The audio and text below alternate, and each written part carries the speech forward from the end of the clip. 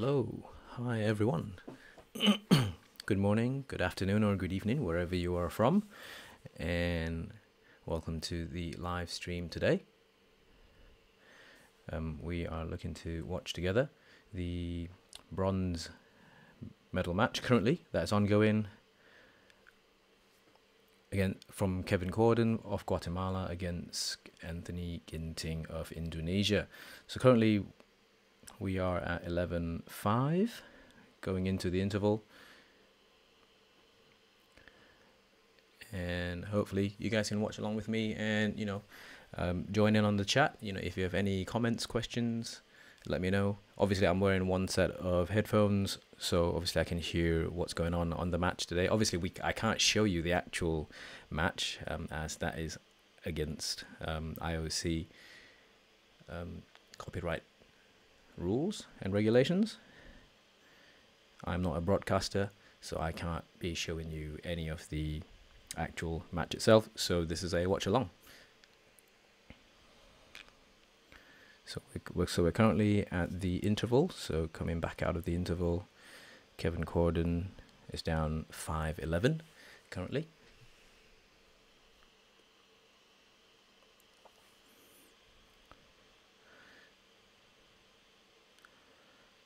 Let me know what you guys think so far of the Olympics on the badminton currently.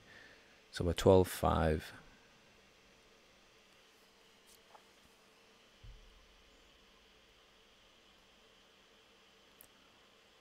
Ooh. Thank you. Oh, thank you for your support. I don't know how to pronounce your username. It's all question marks, but that's really cool. Thank you for your support. I appreciate that. More of them coming on the way, so stay tuned. Thank you for your support.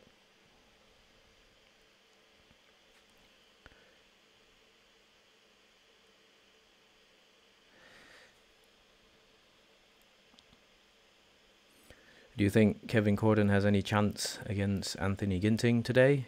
So currently there's a huge gap. We're looking at 13-5. Oh, service over. 6-13 at the moment. Both Jill and Morton are saying really no one likes to play Anthony Ginting because he's really, really fast and has got really good attacking game when he keeps it in. Absolutely.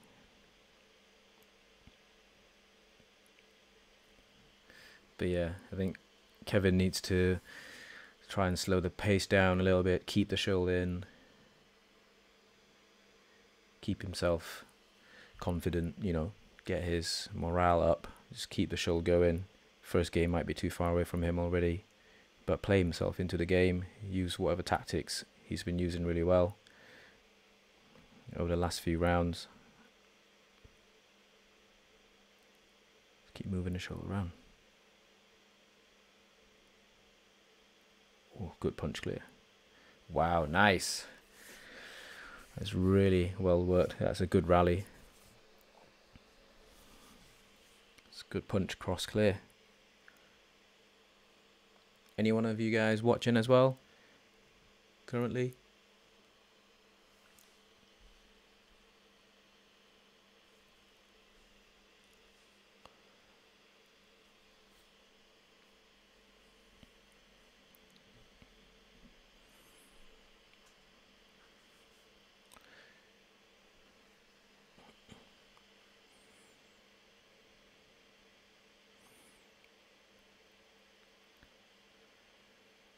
So talking about the equipment side of things, so Kevin Cordon is playing with the Astrox 99. So that is exactly the same racket as what Kenta Momota is playing with. And I believe he's also using the Aerobite string, as you can see from the red and white strings on his rackets. That is YoneX's Aerobite string. Not too sure about the tension though, but I think Anthony Ginting has his strings really, really tight. So it sounds absolutely amazing coming off that. Ooh, that's on the line.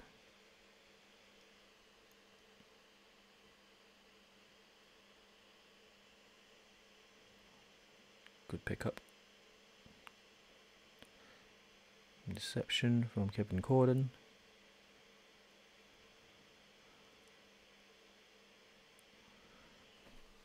He's playing himself into the game. I think the first end is very clearly quite beyond him now.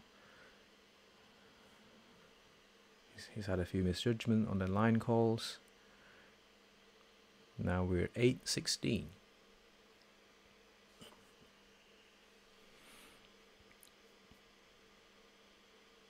Ooh, good stick smash from the round ahead position. Kevin Cordon obviously is a left-handed player.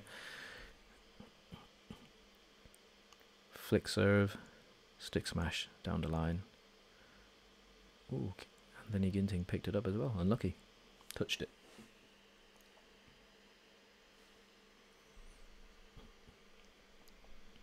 If you've just joined us, hello, wherever you are from. Drop it down in the chat where you're watching from.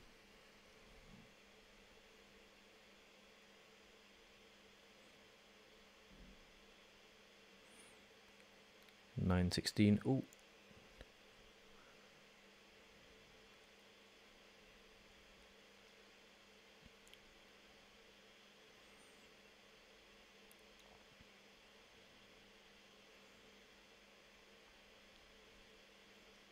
Wow. Good cross-court smash from Kevin Cordon. 10-17.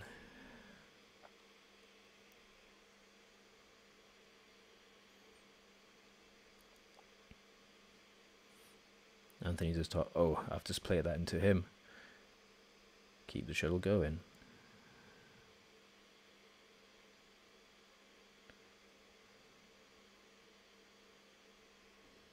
Well done. 18-10 currently. What do you think are the tactics that should be employed when you're playing someone like Anthony Ginting, who is really, really fast, has an amazing variety of shots, and in his attacking game? What's the best way to play someone like him? Ooh!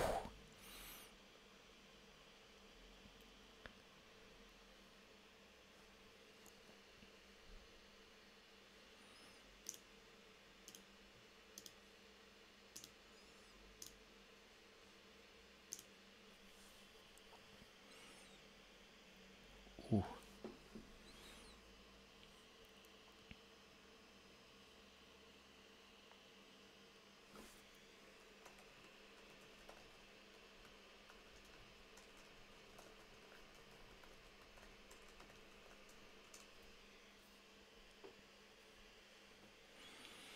So I think the first game is about to come to an end. We are 19-10.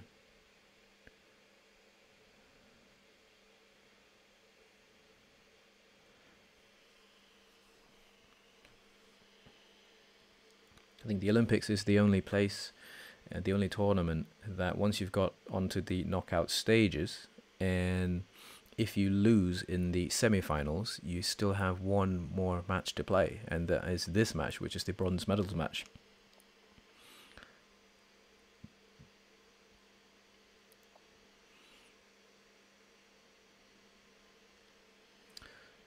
Good length by Anthony Ginting.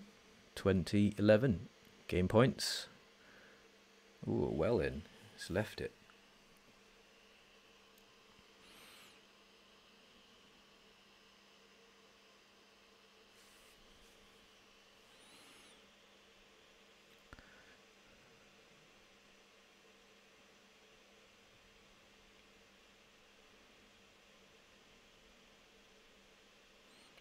I think Kevin Cordon's a bit frustrated with himself by leaving quite a few shuttles and them all landing in.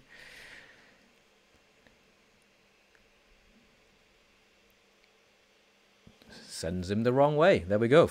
Only one game point needed, and first game completed in easy fashion by Anthony Ginting. 21-11. Change of ends.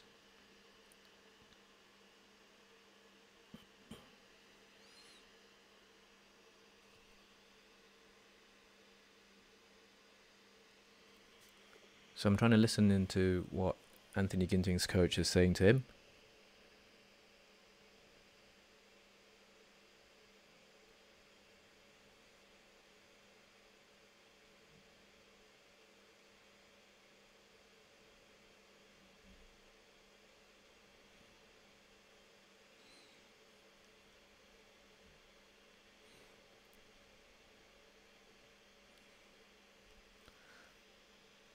Oh, hi, Joe. And hello, Let's Play Games from the Philippines. Good to see. I can understand some bits from what Anthony Ginting's coach is saying to him. I think the first thing he said to him was, "Look, you're now with the drift, so be careful about your length and your, off your shuttles." And I think try and always stay low, ready to move, and guide the shuttles into, well, he said turn it and guide the shuttle. I'm assuming guide it into space. So guide it into space and open up the court. And make sure you're always low, ready to move. That's what I heard. I cannot understand what Kevin's coach is saying to him, unfortunately.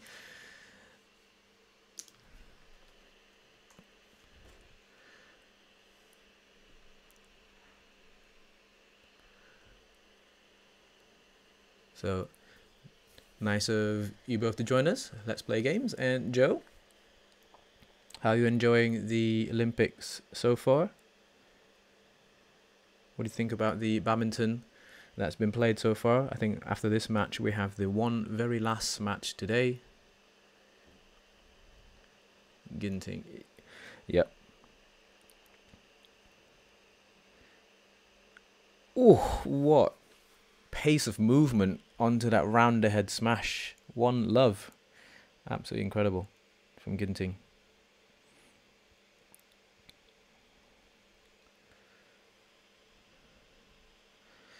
Joe, what's the best way? What do you think Kevin can do to change it, just to mix it up, just to get closer to Ginting? Obviously, I mean, yeah, when we look at this like this, Ginting's obviously got this wrapped up, barring any turn of events. What can Kevin do to mix it up a little bit more? Ooh, we've just got a round ahead. Round ahead smash, cross court from Kevin. I think Ginting's been caught a few times by placing very fast shots to Kevin's round ahead side of things, and sometimes there's not enough length and he doesn't have enough time to recover. But Ginting's getting more points every time. He gets 3 points in a row before Kevin gets one. So I guess that's actually okay. I remember watching Kevin Cordon. He must be, like a certain big game player. The last time I remember watching him live in person was at the 2011 World Championships. I think that was in London, Wembley Arena. First round playing against Chen, and that was a big upset. Wow, that's an amazing cross-court round ahead smash by Ginting. Find some Argentinian passion. He is Guatemalan, Joe. So he's from Guatemala. Flag might look quite similar, but I'm quite sure that's a different country. But I like that, that passion, that feistiness, and, always talking to himself, saying, come on, G himself up, keep going, keep going. Commit a bit more into the net when pushing Ginting into the rear court. Yeah, I think men's singles, a lot of it involves the net, isn't it? So get into the net closer, tighter. He's actually got quite decent deception, but I guess Ginting's playing so fast that he can't use his deception more. He's been restricted. Ginting is absolutely incredible to watch live, rapid. You just don't realize how fast he is. He makes all the top players look not very fast.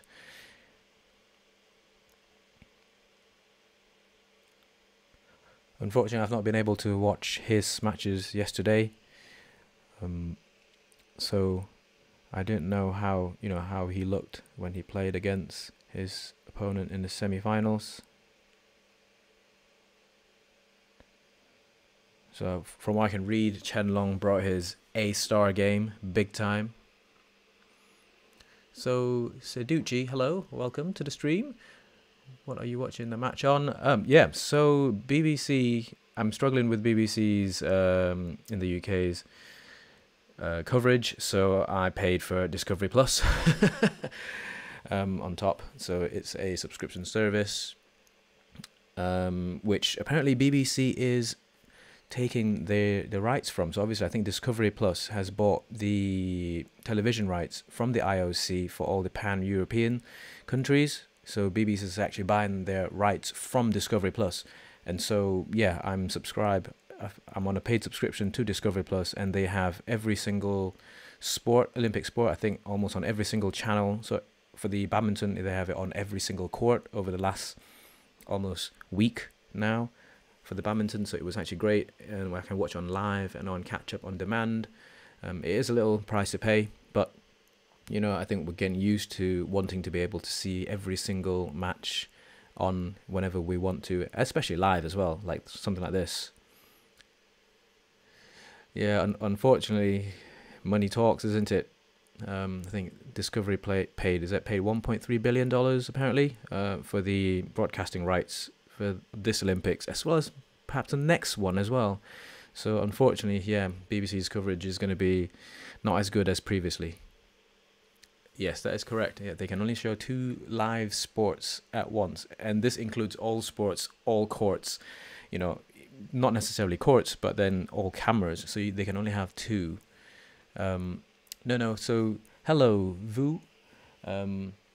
Yeah, so I can't stream the match live because that is a broadcasting right, at which I don't have. So here I'm just gonna. Hopefully, you guys can watch it on your side of things and then join me along. Me trying to talk some sense into this match, I guess. So if we're out of sync slightly, I am currently on 9-4 in the second end. Anthony Ginting has got game number 1. Kevin Cordon is trying to play his way into this match.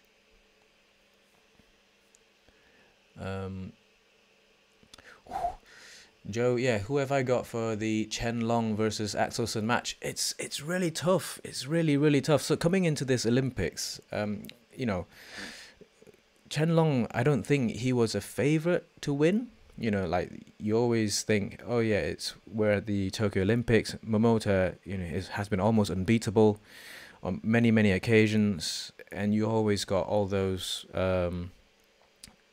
favorites, you know. Antonsen, Axelsen, Ginting, Jonathan Christie, Shi Yuqi. Chenlong's always there. Yeah, Chenlong's always there, but you wouldn't put him, you know, on the very top of the list. But very clearly, he's an Olympic champion. He is the defending champion. He's bringing it. You know, he brought it, like his game. So I watched his match against Li Zijia from Malaysia, who many of us thought had a chance of a medal. I also watched Li Zijia's game against Brice from France, and Zijia was absolutely firing on all cylinders. You know, attacking game was absolutely incredible. Brice just didn't have any answers to it. And then I watched Zijia play against Chen and Chen in the first end really struggled, but then he played himself into the match and, you know, was able to get out of trouble, and restrict Zijia's ability to really put down these big power attacks.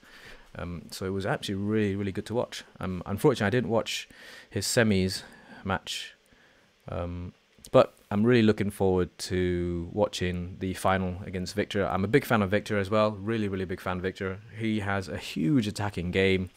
I think perhaps the one weakness, very slightly, he's a very accomplished player, very slight weakness he's got is, I think he needs to be mentally perhaps stronger, but maybe it's just him, you know, it's like him playing against himself. I don't think he loses out in terms of skill, physicality or timing or anything.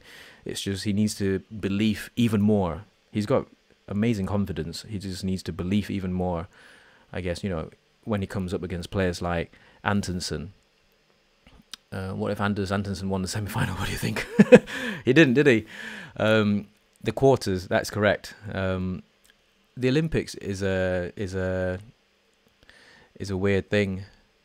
It's so hard. It's so hard. The Olympics is so hard. Like, it's a once in a 4-year event. It's 5 for this cycle, you know, and everyone wants it. Everyone wants it. No one wants it more than the other person, and it's just being able to play your A game, bring your game onto the court against that particular opponent at that time, isn't it? There's no need, well, there's no point if you're world number 1 or whatever, and then you can't bring the game that you can play. So it's like Kevin Cordon, isn't it? He brought his game against Angus and Carlong, and then subsequently next as well. So he's beaten players significantly ranked higher than he is, and you know, he's able to just bring the game. He's just able to bring the game, and you want that. And I think Kevin's playing himself into the game now. You know, he's picking up a lot more of Ginting's shots, and we're halfway through the second game. Hello from Vietnam. Yes, always good to have you on the channel. Thank you for all your support. Hi, Kevin. Who are you taking for the gold medal match? I was just discussing early on. Chen Long, I don't think was a big favorite coming into the Olympics. However, Chen Long is a defensive player, a really stable, a very accomplished one. Viktor is an out and out attacking player. We should be expecting a really good match. I think gold medal matches don't necessarily bring the best games. You know, you just have to be able to pull it out the bag and finish first. Absolutely, Sandban. Hello, good to see you. Olympics are always filled with upsets, so we often see otherwise dominating players underperform at the Olympics. Absolutely, you know, because badminton is not an event where, like, perhaps even swimming or running or athletics, you know, you're not competing against a time. So, for example, if you know that you can hit a certain time where no one else can, you know you will win. Badminton isn't like that, and then, you know, everyone brings the game and it fluctuates because obviously you can't play every single shot perfectly at under every single condition. Oh, look at those deception. And it's always like a live wire, live changing situation, fluid. And we've just literally seen Kevin and Anthony just absolutely playing 2 amazing net shot pickups as well as half court smashes, and it comes back. You know, so it's absolutely incredible to watch. Different type of game. We're not based on time or speed. It's someone that's opposite side of the net, and you have to be able to beat him or her on the day, or a mixed double pair, you know. Absolutely. Speaking of Kevin, what reason did it stop at the quarterfinals? Yeah, they just never got the game going, isn't it? So they played Aaron Chia and So Yik. So obviously, me being Malaysian, obviously I really support Aaron Chia and So Yik, and would really love for them to win. They got a medal, so you know, really happy with that. Yeah, so I watched a little bit of that match, and I thought it was a bit stop and start. Obviously, no one wants to give away the lift because, you know, Kevin's always at the front. You don't want to let him take the shuttle at all, you know, catch a shuttle ever if you can. So yeah, it's just keeping the shuttle low every time it crosses the net cord. Slice under it just to try and keep the shuttle low. Move it around. Gideon's solid, but perhaps, you know, he's not spectacular, I guess. But then they're a combination. You know, they're significantly more powerful as a pair, front and back, even in defense, side by side as well. But if you take one of them out of the equation, the pair's effectiveness goes down significantly. And I guess, you know, like you said, like we said early on in the stream, pressure is a weird thing. Being able to perform at these really big events, it's a weird thing that some players do better than others. You know, for example, someone like Kevin Cordon here, he's obviously a big tournament player. He brings it big time. So that's the type of player he is. So, you know, just even in this match as well, Anthony Ginting went into the break with a decent lead. The lead is now shrunk a little bit. It's growing again, 15-10 currently. Hi, Kevin. Yes, what do you think about the Malaysian national team's performance as a whole in this Olympics? Yeah, I thought it was good. I thought it was actually on par with performance. So who have we got that's here at the Olympics? So Sonia Chia. So unfortunately, one of her opponents got injured, so she didn't play one of her matches. And against Ratchanok, she got a game off Ratchanok. So I thought that was really, really good. And then in the men's singles, Li Zijia, in his group matches, he played amazingly well. But obviously, the caliber of players that he played in the group stages isn't as high as, say, someone like Ginting or Chen. Brice is I always consider Brice as a dark horse. He always has upsets on his cards. He will always have an upset or two in every single big tournament he plays. He's a really dangerous player. So I rate Brice very highly. And then, when he plays Chen Long, Li Zijia, when he played Chen Long just restricted his game. Just really kept Li Zijia just picking up shuttles, not being able to play Zijia's attacking game as efficiently as he could. So well played, Chen Long. And then in the doubles, I think Aaron and Wei Yik did as best they could. I think a bronze is a really good result. I think they should be really, really proud of themselves. They're still very young. They have a lot of chances, and if they can build from there, just keep the head high. A lot of support from the coaches, from themselves, and belief. Oh, sorry.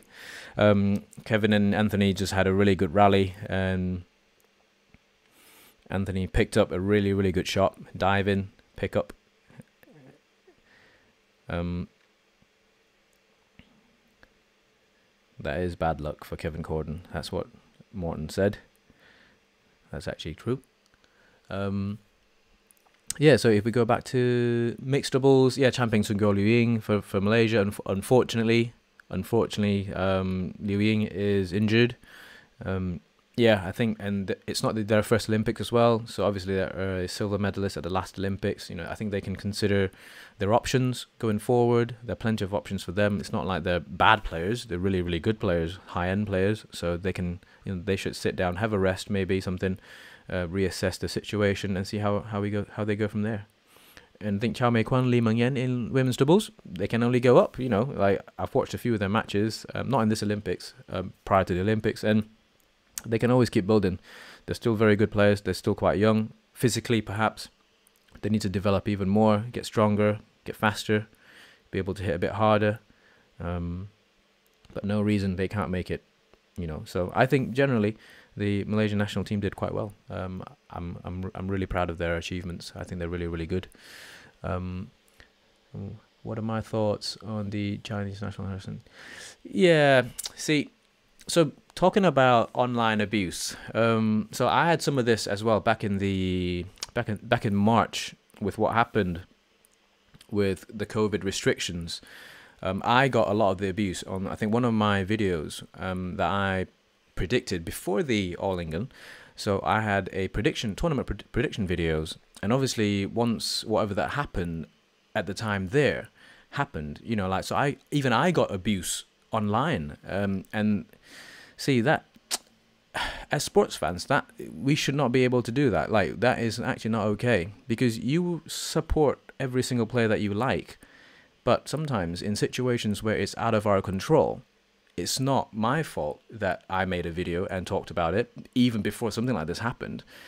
So it's not okay. That is not support, because that is discrimination.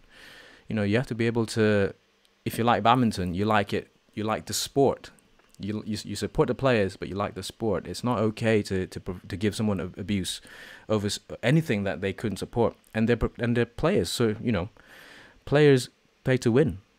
Why else would you be there? So it's not okay, something like this. And so I'm not sure. Well, I haven't seen too much of the absolute harassment that the Chinese fans gave the Taiwanese or Japanese players online, but that's not okay. Something going forward. Hopefully we can do something about it. Something's not okay. And we're watching this bronze medal match, and it's finished. Anthony Ginting has won his match. They congratulate each other. Well done to both players. Kevin Cordon's got a fairy tale journey, fairy tale draw. Anthony Ginting, well done with his coach. So he's got a bronze. Obviously, he would like to be competing in the next match. In the gold, for the gold medal match. But Anthony Ginting certainly is a big game player. I really always enjoy watching him play. Hello, StarTech. Hi, how are you? Yeah, absolutely. He played well, you know, he played well today. Granted, Kevin isn't a World Tour 551,000 regular, but still, you still have to beat someone that's, you know, on the court with you on that day. And having a medal is something that he should be very proud of, you know, something that everyone strives to, all the top end players really want. It's not an easy sport to even qualify, much less get a medal out of it. Kevin Cordon should also be very proud of himself. You know, it's not easy to beat a lot of very highly ranked players above you. You know, being able to bring it on multiple days, bring his game. He brought his game. He brought it. Absolutely. So he should be absolutely very proud. Jill commentating is also saying the same thing. Hello. Hi. Yes. Hi, StarTech. Absolutely. Well, hi, Vu. Yes. Do you think Anthony Ginting will be the next Indonesian man to earn a gold medal one day? See, the Indonesian team is always really, really strong. You know, that they're always favourites going into any big tournament, regardless if it's the Olympics, the Thomas Cup, Sudirman Cup, or even the Asian Games. You know, they're always a traditionally very strong team, and they've always had really, really good top end players. So they're always, you know, considered. I think so. Ginting's got medals out of these big major tournaments. Obviously, I think Jonathan Christie got the Asian Games gold last time round, I believe. But still, you know, hey, do not count Ginting out. Ginting's always really, really good. I really enjoy watching him play all the time.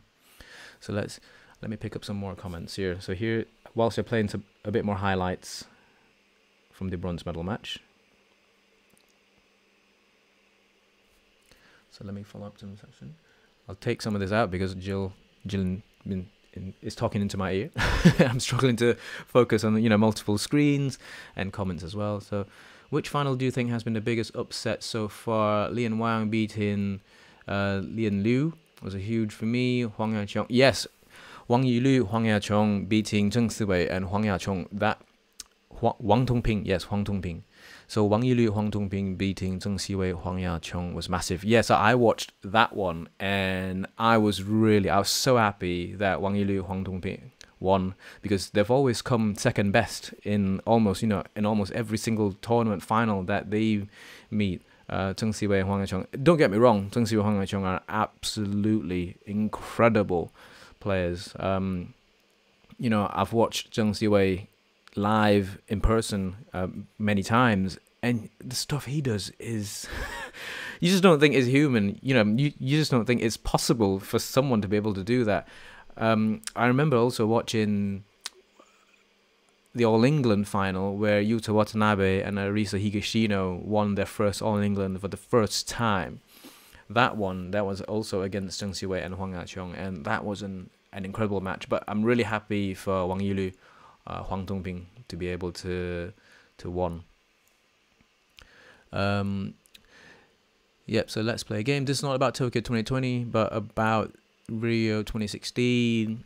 Yeah, it's very hard to say, isn't it? I think Momota being suspended for Japan's illegal gambling laws, that's not something that we can comment on. It is unfortunate that he was suspended, unfortunately, but I guess the flip side, the good side out of it was, he's multiple world champion. Is he multiple world champion? He's a world champion now. I think he's won 2. Is that correct? 2 world championships since his suspension, and also, he's got the record for the most World Tour tournament wins in a single year. Is that like 11 or something like that? So I guess that's the good side. His club did not kick him out. They continue to train. I believe he's with the NTT East team.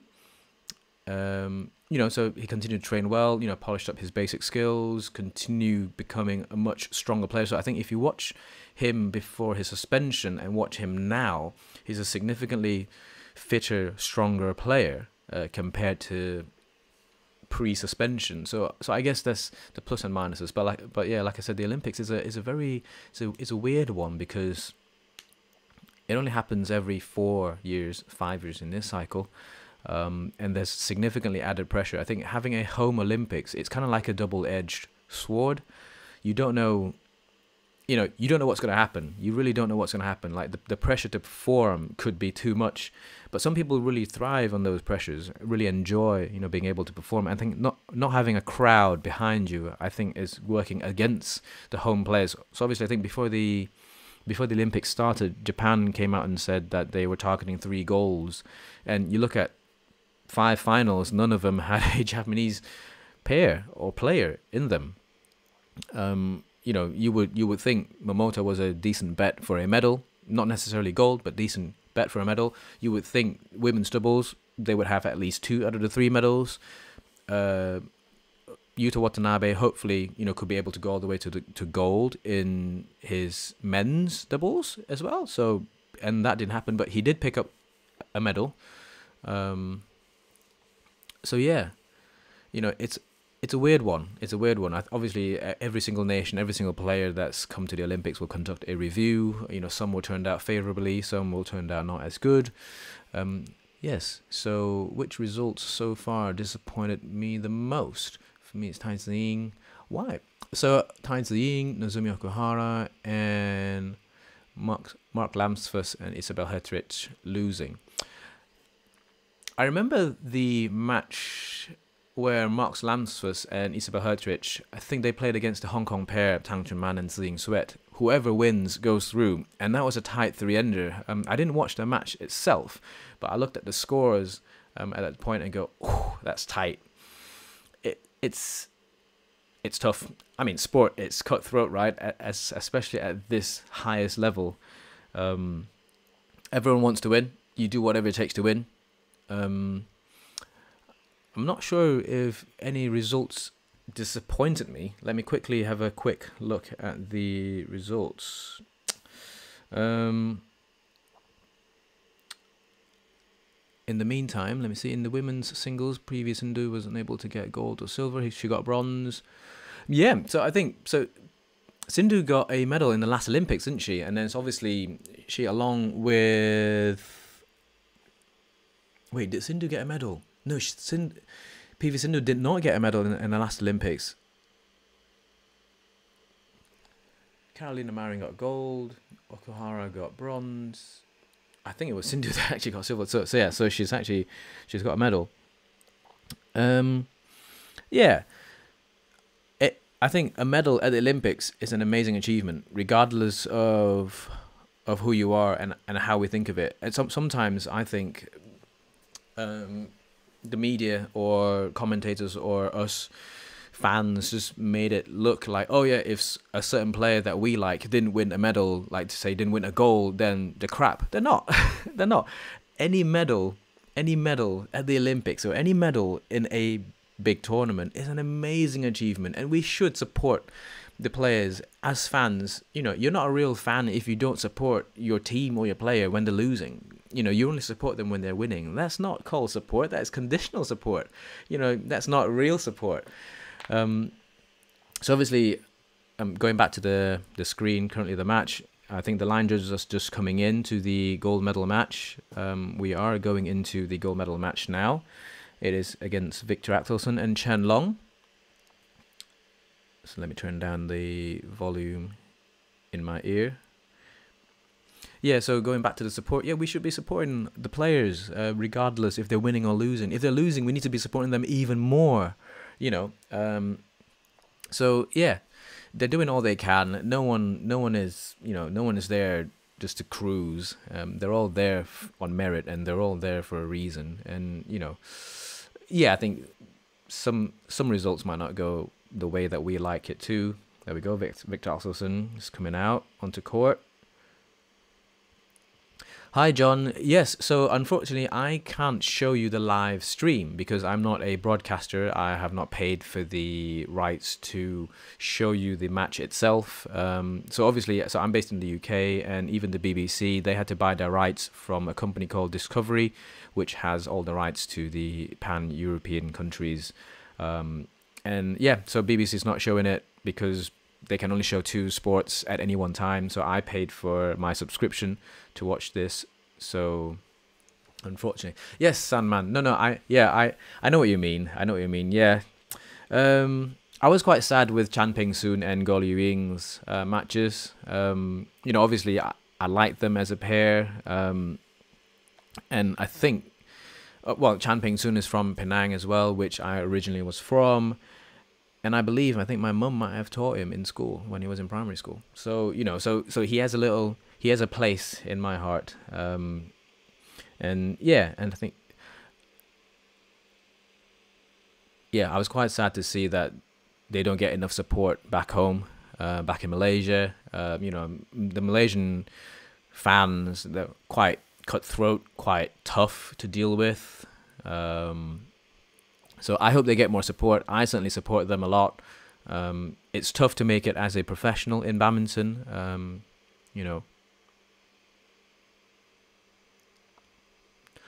Yeah, hi John. Unfortunately, I don't think we're going to be able to have a stream link on here unless someone provides you with one. Not that I condone something like that. So Viktor and Chen Long have gone through the Toin course, and they are going to have a quick 2-minute knock-up, just to get used to the conditions again.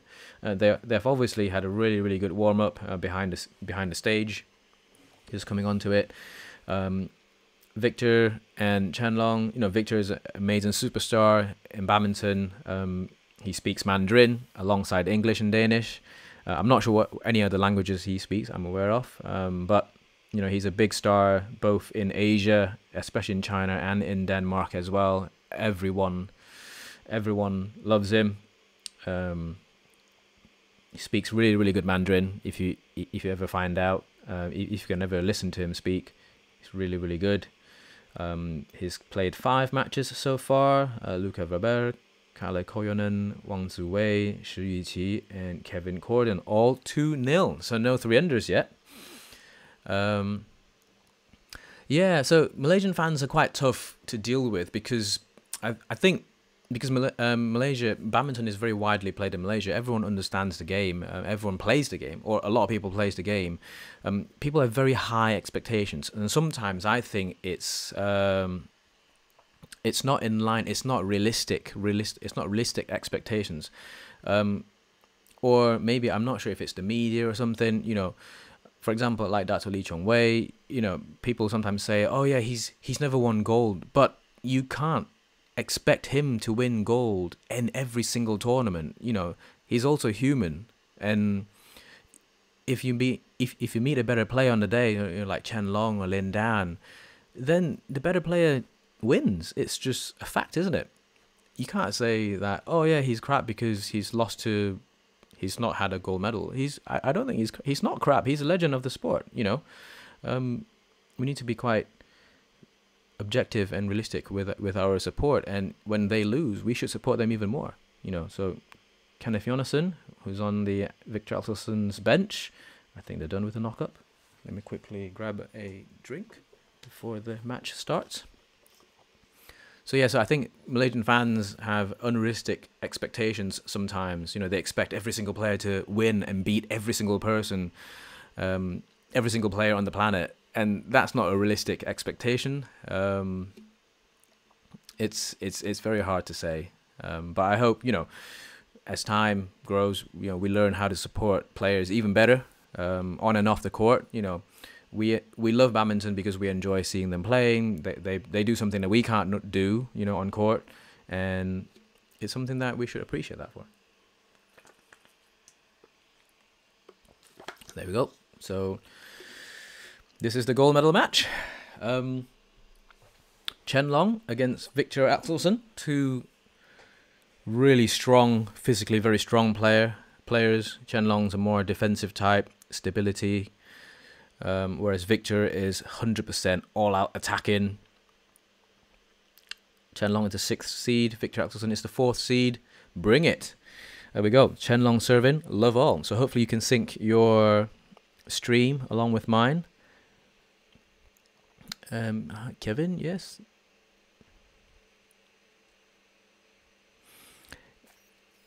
Yeah, I'm not sure if there's an optimum height thing. You know, previously everyone said, oh yeah, whoever that's Lindan's height is the best for badminton. I don't think that works, because obviously Chen Long and Viktor is showing that significantly taller players, you know, play even better, you know, play better. They work as hard, and, you know, there's always things that you can work to make sure to overcome whatever weakness that is. You know, being tall in badminton is certainly not a weakness. I've played against really tall players, and it's not a weakness for them, put it this way. They're going to hit really hard, longer levers, steeper angles, so definitely not something that is considered a weakness.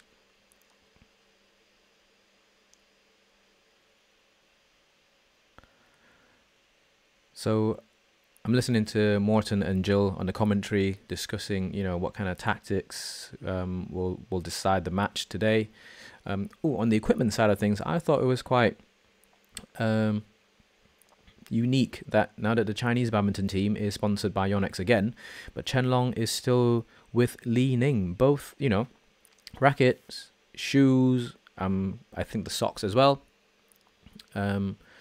So yeah, he might have had a unique agreement with Li Ning and the Chinese Badminton Association to be able to continue playing with his preferred side of equipment, which is Li Ning. Perhaps there's a financial agreement as well in there. And Viktor is obviously Yonex through and through, although the Danish badminton team is sponsored by Viktor. So Viktor is playing with the Yonex Astrox 100ZZ. A really, really nice racket to play with, head heavy. It says extra stiff, but it's quite pliable, so, you know, so it's a really nice racket to play with. Power shots are really, really, you know, easy, very smooth swing.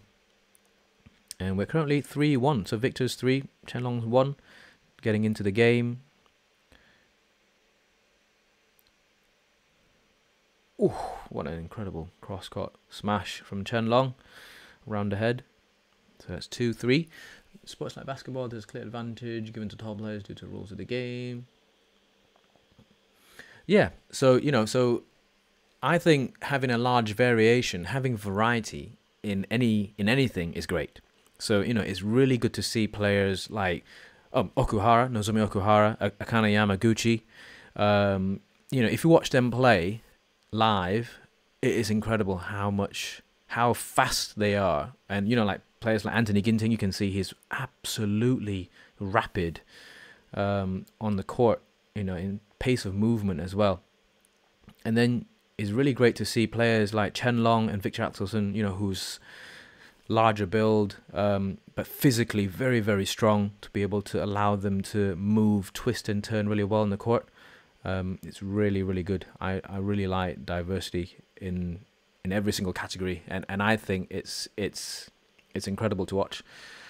Yeah, so Sandman, yes, extra stiff but pliable. So the racket that Viktor is playing, the Astrox 100ZZ, it's rated as extra stiff. However, when you are swinging with it, so you can actually feel that the shaft is actually responding to how you are swinging. It's so typically extra stiff rackets sometimes are quite hard to play with, so they're not the most user-friendly rackets.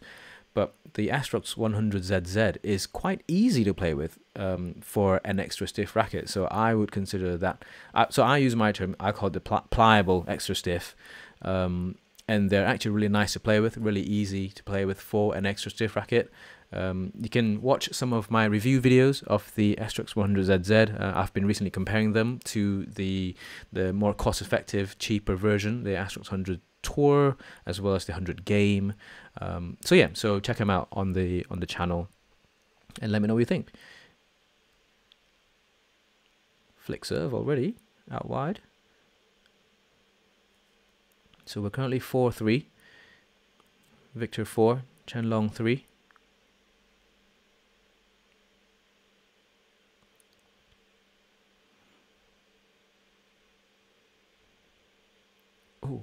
half court. Oh, 5-3. Viktor currently leading. A lot of attacking shots coming from Viktor. I think maybe one of Chen Long's tactics might be to make sure that every single rally, or as many of the rallies are long rallies, 多拍, so just drag the rally out, keep the rally in, just keep it going. Viktor, being a taller man, might struggle later in the game. If we get to 3 ends, Viktor's confidence might be swayed a little bit. Chen Long just looks like he's on a Sunday cruise currently, whereas Viktor is a bit more agitated, a bit more emotional, as you can see.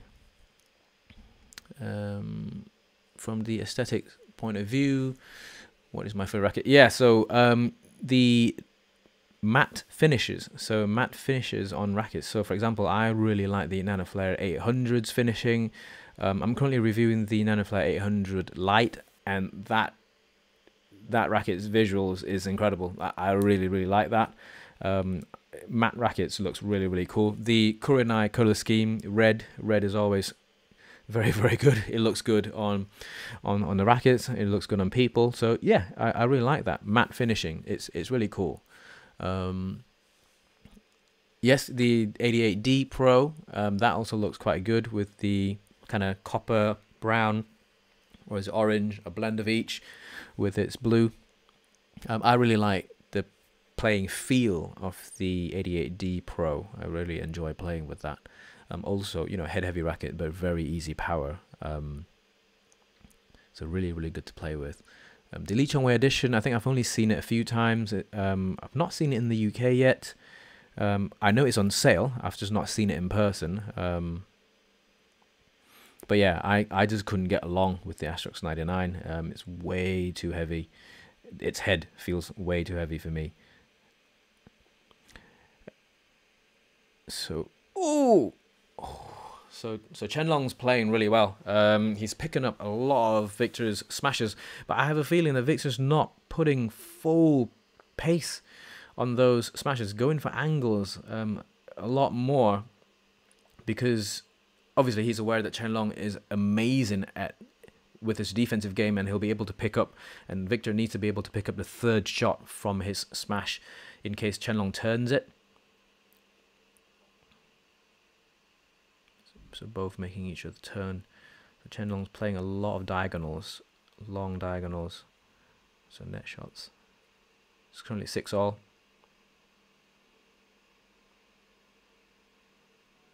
Whew.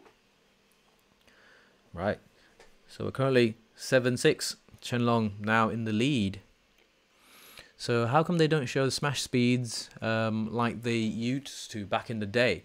So this I don't know, so I can't answer this question, but obviously Hawkeye is present at these tournaments, and I think, but there's also a significant complex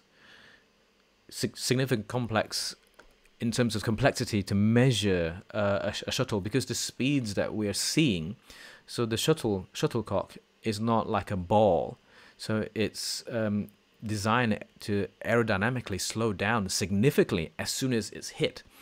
So I'm not sure what's the measuring concept of whatever speeds that were shown. It could be the fastest point or fastest speed from whatever its measurement region is. So for example, like if Viktor hits a half-court smash, so the fastest point of the shuttle would be the first few inches of that, and then as soon as, maybe not even first few inches, immediately after leaving the racket, anything after that is significantly slowed down. I've recently also done a video teaching us how to measure our own smash speeds or our own shuttle speeds using a free software. And you can try that for yourself. And then, from those measurements, I was able to see significantly that the shuttle speeds die really rapidly after that.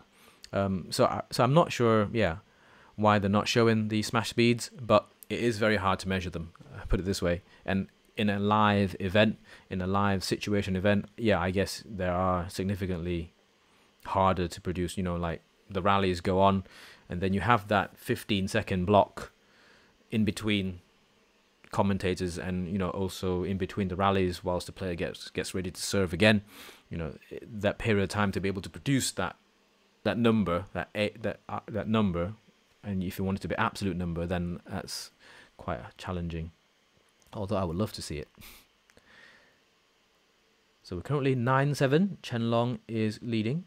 You can see that he is controlling the rallies quite well, trying to restrict Viktor's full power attacking ability, moving Viktor around, although Viktor just got a really good block on one of Chen Long's downward shots and be able to finish that with a crisp smash down the line. 8-9. Viktor 8, Chen Long 9. How come they do? Yeah, so what is Chen Long's racket? I actually don't know. I know he's playing with leaning rackets. So if anyone here that's watching with us know what Chen Long is playing with, please put them in the chat box so we can all learn what Chen Long is actually playing with.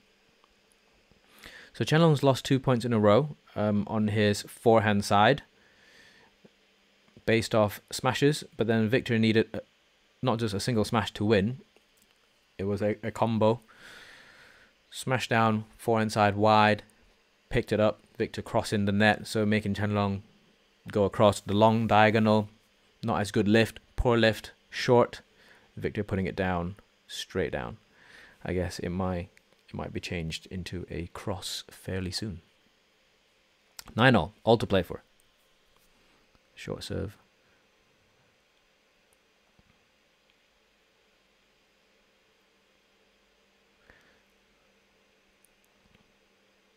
Whew. So in this rally, this rally is 9-all. So now it's now 10-9 to Viktor.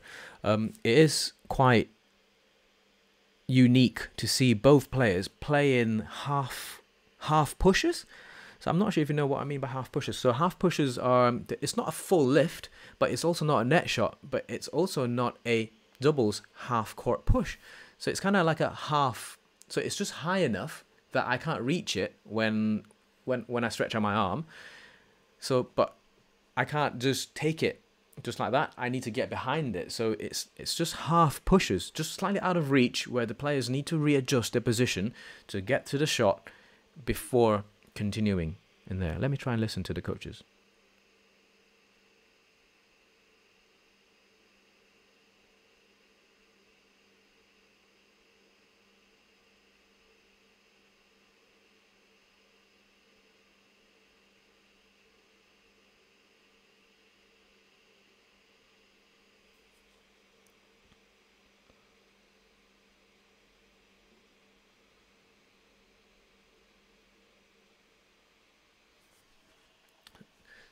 So Chen Yu saying to Chen Long in discussion, I caught 2 talking points from there. So one of it he said was on Chen Long's forehand net shot side of things, when he's taking it on his forehand side, just, you know, he needs to be aware, because he said that Viktor is actually looking for that net shot, is at the block net shot side of things. He's really looking for that. So he needs to make sure that he does it with purpose, with interest, not just net shot, you know. So he needs to be aware of that. And then he says Viktor's net shots or blocks are longer into the court, so deeper into the court. So if you look at the net, sometimes, so a net shot like a Momota's is a pin drop, isn't it? They call it a hair pin, which is tight to the net. He said what Viktor's doing is quite deep into the court, so he needs to be aware that if Viktor's net shots are pushed quite deep into the court, then he's waiting for that lift to come. So Chen Yu is telling Chen Long to be careful with that. And then the next thing Chen Yu said to Chen Long was, with your service, take it easy. You know, don't rush. Just play it point by point. Change the rhythm up a little bit. You know, we have an advice to players where, you know, when you're ready to serve, count 1 or 2 or 3. Sometimes you count 1, serve. Sometimes you hold it, count 1, 2, 3, and you serve. Change the rhythm a little bit. But you said to Chen Long, just take it easy, take it point by point, you know, and then go from there. So, hi John, good to have you here. Who do you think will win? Well, that's why we're watching, right? I think both players are incredible players. Whoever wins will be well deserved. So Sandman, Chen Long uses the Leaning 3D caliber 900. Thank you very much, and we now know. Is it a headlight or even balance or a head heavy racket? Because I remember Chen Long used to play with the N93, isn't it? Before he swapped onto something that is perhaps not as head heavy as that. Whew, Viktor is making Chen Long twist and turn big time in his deep forehand side of things, and then playing a block, straight block with perfect precision on there. 1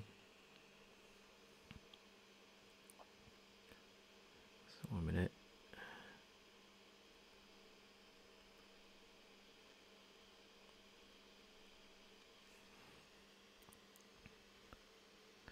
(13-10).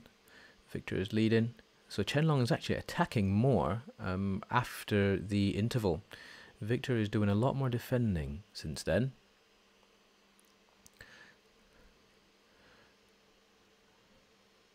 Yes, I still use the Axelsen 10, John.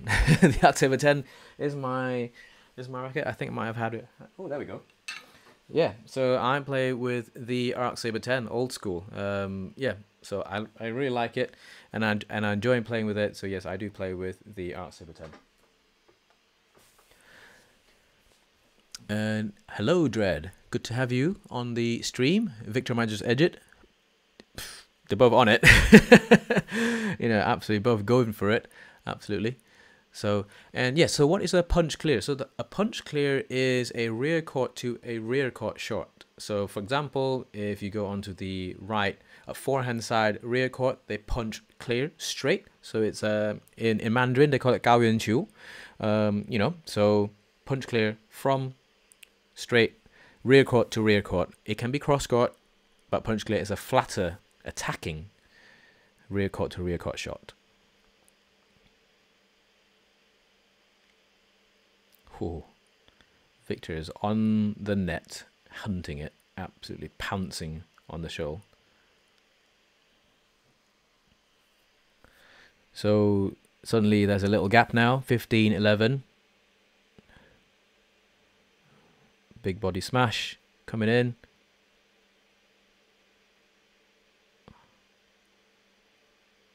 Oh, unsighted. So Hawkeye will be doing the judging for us. Chen Long did say that it's out. So Chen Long having a drink, I'll have a drink too.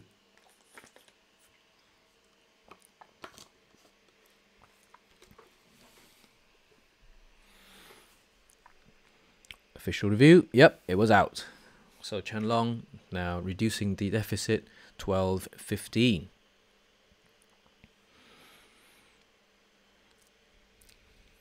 So I think one thing that I really noticed from the very, very top players in comparison to top players, for example, like Viktor and both Chen Long, it's a discussion always at the interval, not just the coaches saying one thing to them and then they just no, or something, but it's a discussion often between them, between the players and the coaches, because I guess, you know, whatever the coaches is saying, the players need to be able to agree with that, absorb it before being able to execute it. You know, I think it really promotes them thinking for themselves and reacting onto the on court, because the coaches, oh, Viktor's challenging here and he has got an really good challenge. But you know, so going back to the discussion about a discussion from the player with the coaches, you know, I think that's how they come to a better agreement, and they can absorb it a lot faster, buy into that process, buy into that why this is a better option to do. And plus, a coach is only on court twice in the game. You know, once at the interval, once after the game. So, you know, once it's after the game, it's too late. It's good if you've won. It's bad if you lost. You know, so there's only that 1 minute, few seconds that you have with the coach. Might as well maximize it. This is an incredible rally that's going on. 16-12.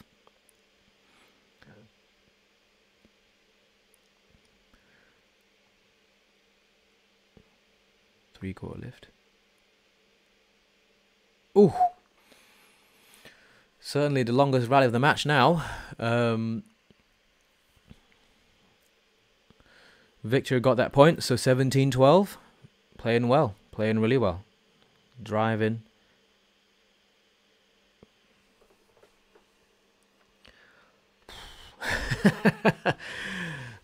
Chen Long's a bit disappointed with that, the shuttle going in. But he knows, could have played it. He could have played it. So yeah, so maybe Chen Long needs to apply more pressure during the service situation to Viktor. I think this is also what Jill and Morton are discussing currently.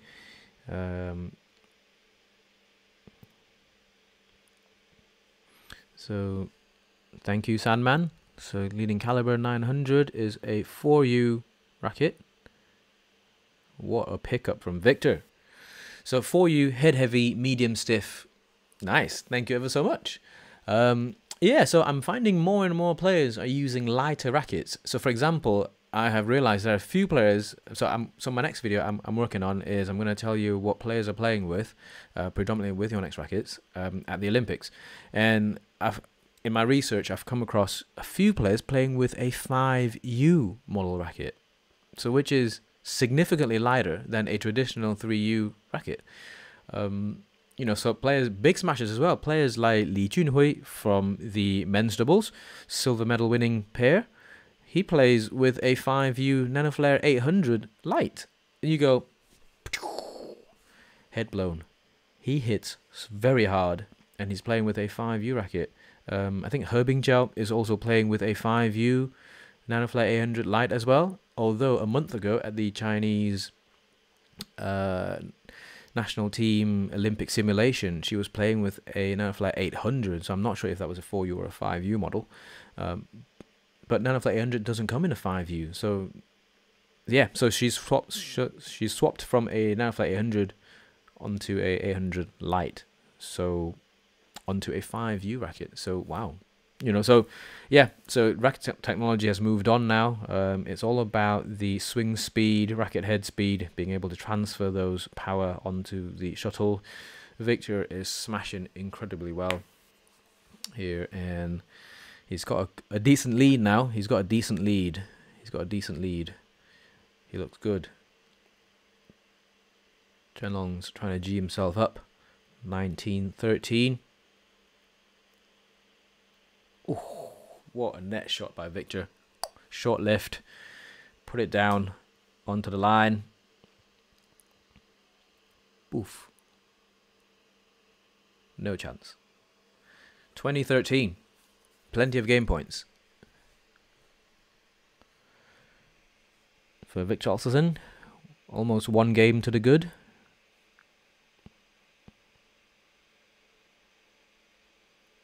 Oh, what a defense, Chen Long. So just a step up, straight line, smash. Chen Long literally whips it cross court from his backhand side onto Viktor's backhand side. And poof. 14-20.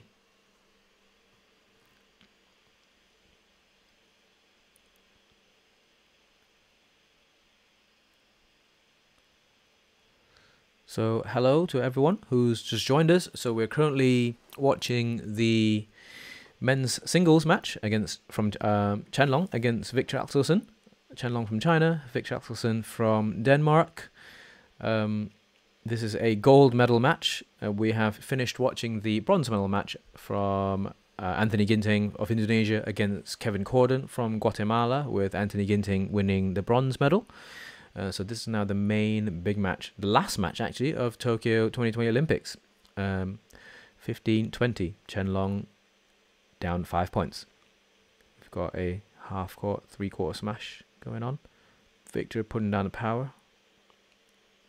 Chen Long lost the first game. So Viktor's with a shout to finish that game.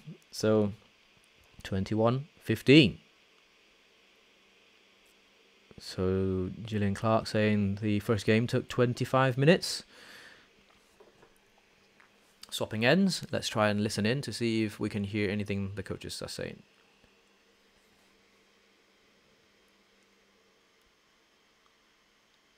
So we're currently in the interval change of ends.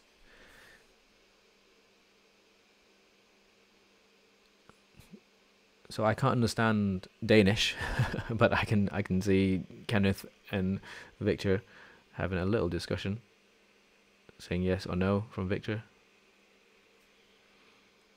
He's got his little ice bag on his hand.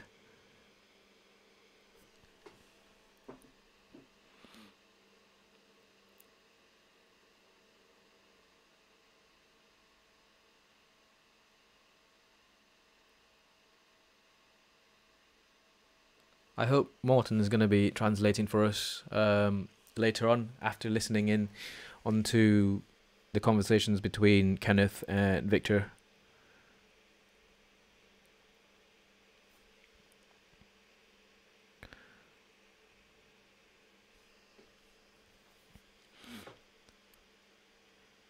Oh, Chen Yu is talking to Chen Long. Chen Yu's telling Chen Long to believe in himself.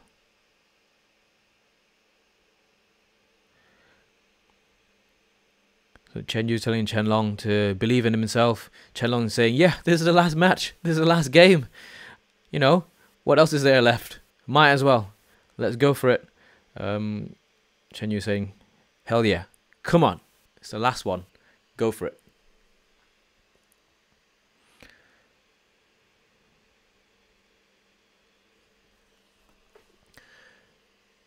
Hello to everyone who's just joining us. So we are about to start the second game of the men's singles badminton final. Viktor Axelsen against Chen Long.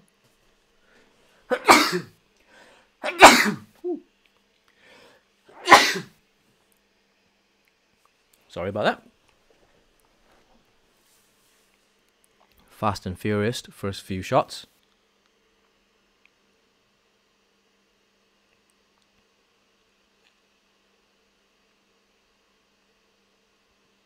Really good opening rally.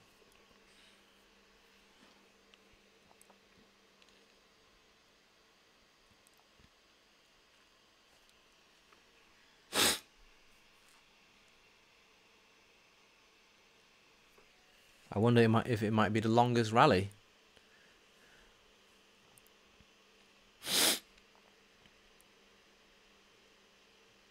Thank you, Sandman.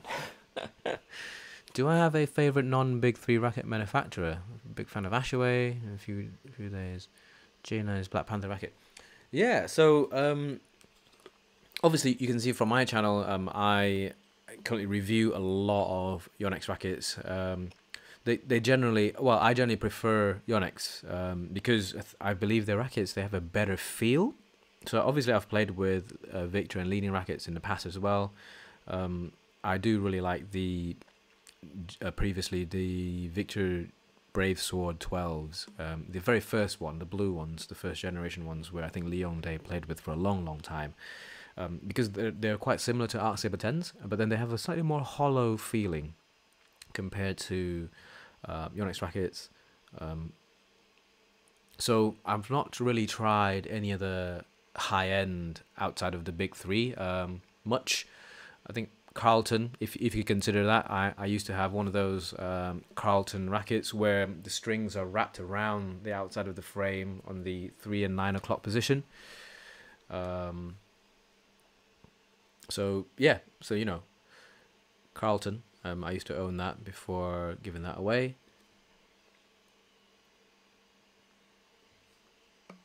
So currently Viktor has a 3-1 lead. Chen Long does look a bit lost over the last two rallies.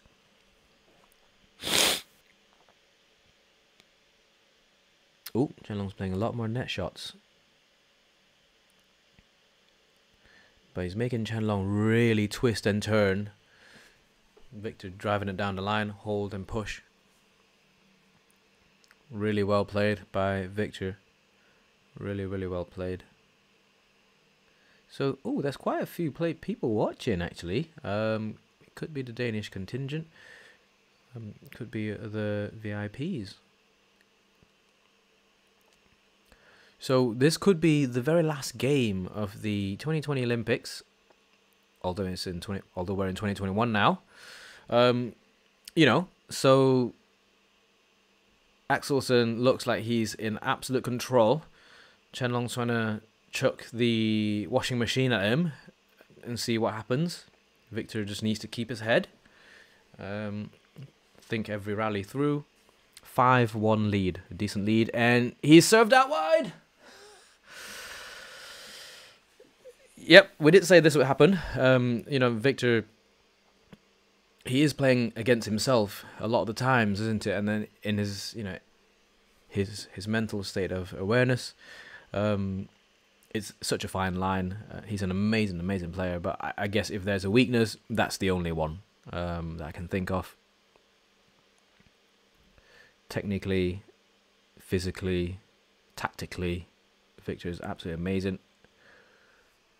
He covers all the bases, and he's an absolute professional. You can see, he takes care of himself really, really well.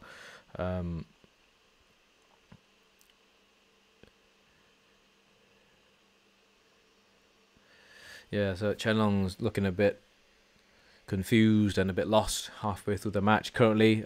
It's still salvageable. We're still quite early into the match, so there's a slight gap, 6-2 currently. But Chen Long is going for some of the shots, I think, way too early. It's very easy for us to say sitting here.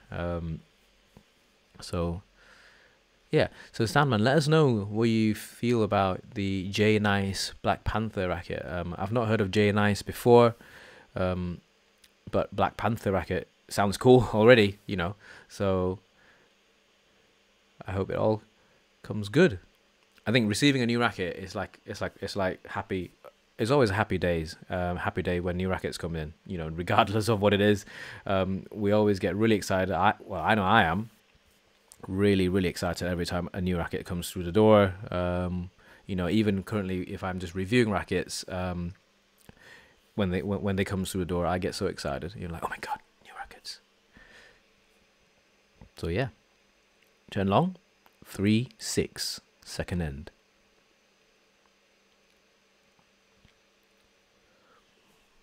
Good serve. Viktor decides to drive back at Chen Long. Just guides into empty space.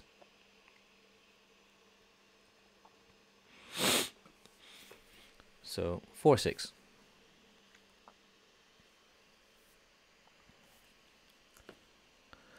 Let me know if you guys like something like this. Watch along. Have some form of commentary going forward. Obviously, if you guys like something like this, obviously I might be able to do a bit more when there are bigger tournaments going on as well. So Chen Long making Viktor work really hard.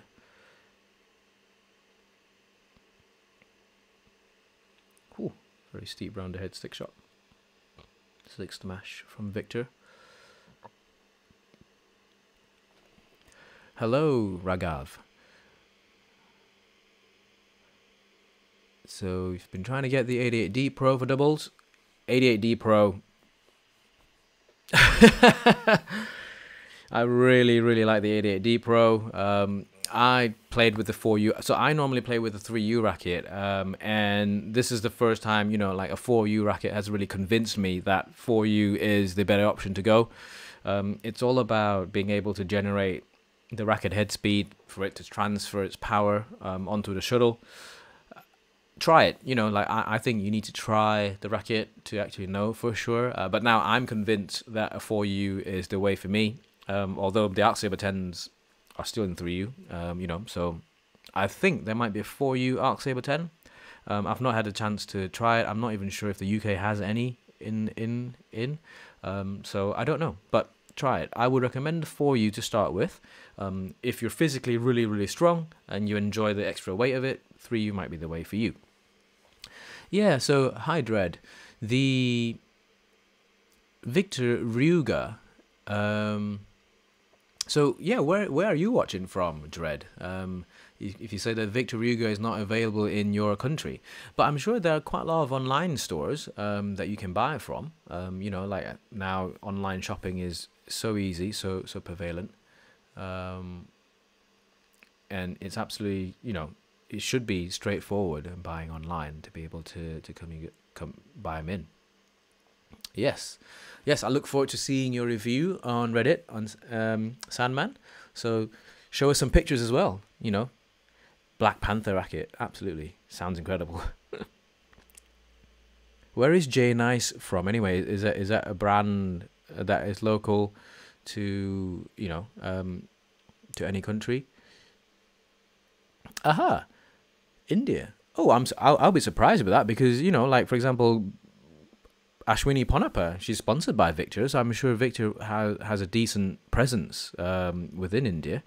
I'm quite surprised that you can't get Viktor Ryuga. Oh, Viktor just had a fall. 7-5.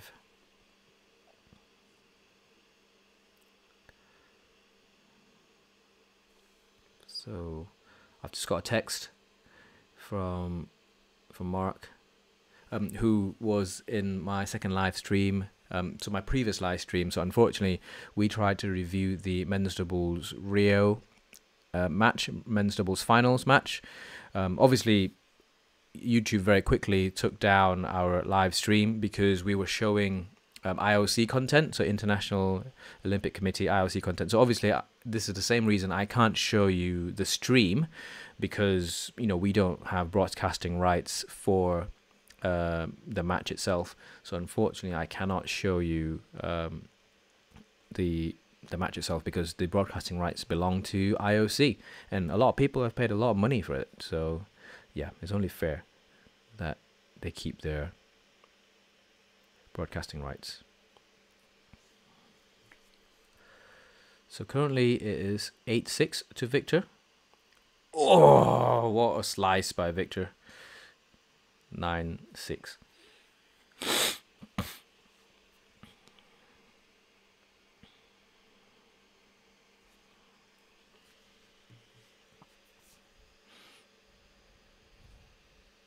Yeah, so unlike Leaning and Yonex, Viktor is not as big of a presence.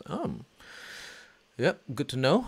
Do you think being in a bigger city makes a big difference to that? It could be the logistics side of things or the distribution side of things.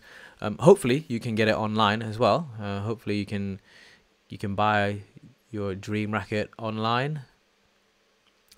Is that the racket that Lee Zijia was playing with before Team Malaysia went back to Yonex after being with Viktor? That might be the racket that he was playing with when he won the All England earlier this year.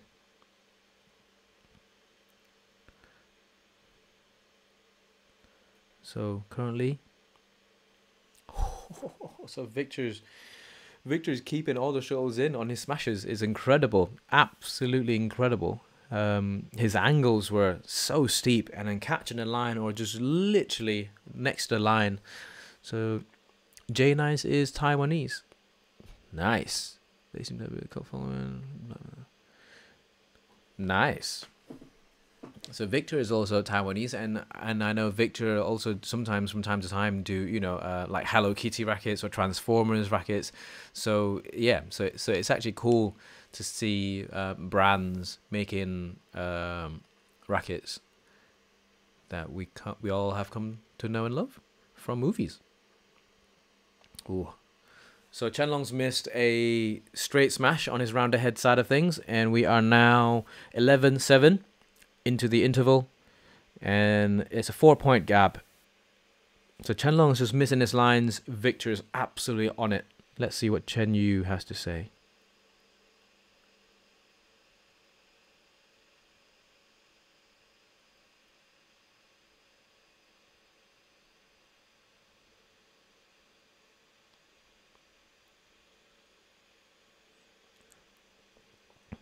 So Chen Long's saying, I'm trying to force the rally, and Chen Yu is saying, look, you need to be, you need to calm down. You need to be able to keep yourself at peace with yourself.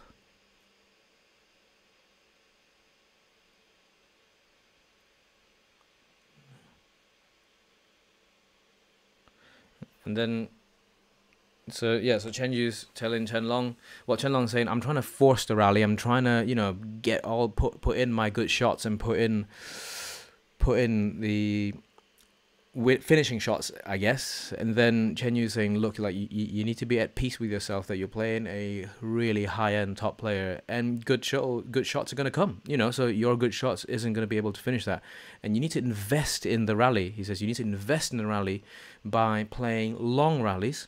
And then opportunities would be able to present themselves eventually. However, he says you need to be at peace with yourself and, you know, be honest with yourself. So he says it's natural that a top-end player is returning all your amazing shots. That's what you should be expecting. So he says, but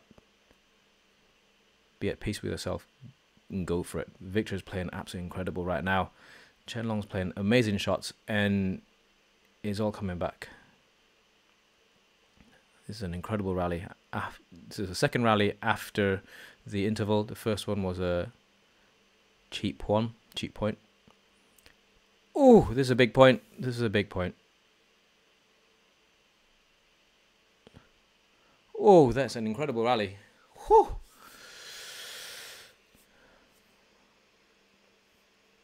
That was an incredible rally. That's a big one.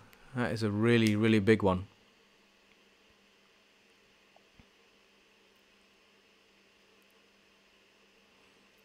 That's a really good point. Well lift, good lift as well. Yes, so the Ryuga is Lizzie Jazz. Good to know. And then thanks for your thought. Yep. How about 3 for singles?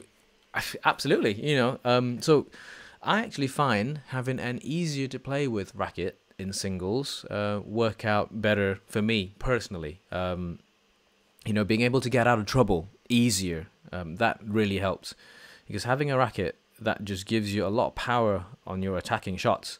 What happens in those defensive situations, or, you know, counter-attacking situations? Sometimes you need to be able to have easier racket head speed in your counter-attacking or getting out of trouble. You know, digging out deep on the rear court. So yeah, so sometimes, well, I would go for the lighter one myself, but then you should try it. You should absolutely try it. Yeah. So Chen Long's really frustrated, a little bit more frustrated than usual, I guess, but he is trying a lot of variety of shots. You can actually see this is experience at the very highest level. You know, you cannot take it away. Viktor is playing amazing. He's you know, he's bringing it. He's keeping the shuttles in. His shots are all, you know, skimming the lines, no crazy shots, and it's like a vice grip, isn't it? He's just twisting it tighter and tighter and tighter and tighter as the rally goes on. You know, it's just adding more and more and more systematic pressure onto Chen Long, who is one of the best defensive players in men's singles, I guess perhaps in history, you know. And Chen Long's not just going down without a fight. He is fighting, and that's why he's an Olympic champion. And we can now hear there are Chinese teammates supporting Chen Long. So if Chen Long strings a few good points along and it gets tight, we'll have an amazing match. Not to say that the current match isn't, but yeah, so Chen Long is bringing it. He's laying it all out there. Oh, really aggressive from Chen Long in that instance. 9-15. Chen Long needs to be able to pull that out of the bag for a few more points. And Viktor, he needs to keep his head on. Viktor needs to keep his head on. Soak up all the pressure. No one gives you an Olympic win. You have to earn it.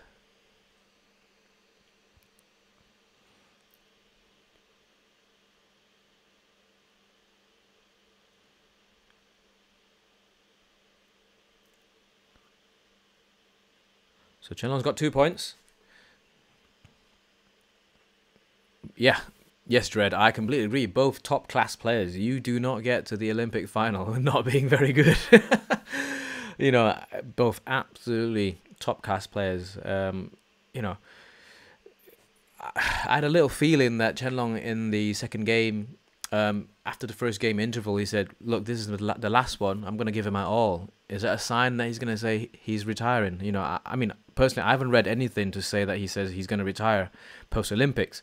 However, he is the current defending champion. It's not like this is his first Olympics. He is now in his 30s. Oh! So he's had a really good net shot and just missed it. Missed his cross-court smash to Viktor's round the head, backhand side, a little bit.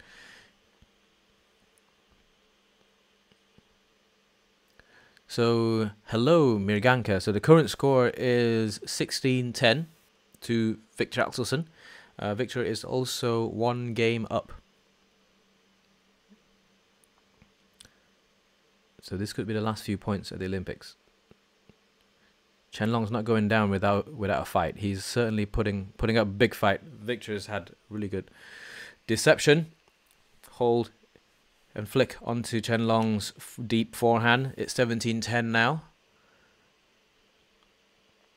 Yeah, so Dread. Yeah, so probably maybe it is the last Olympics. I hope he stays around for a little bit more. He's also a dad now, where his wife is Wang Shixian, who used to be China's ex-top player. Yeah, and they've got a child, as do Viktor. So Viktor. Oh, sorry, I think my battery has just cut out. For the camera, you can still hear me. Whilst I quickly change the battery, hang on a little bit. Oh no, Mif. Mifatul. Yeah, I mean, Zhou Tianchen is good, but then at the Olympics, you come up against incredible players, and you have to be able to beat them one by one. Let me quickly put on a new battery.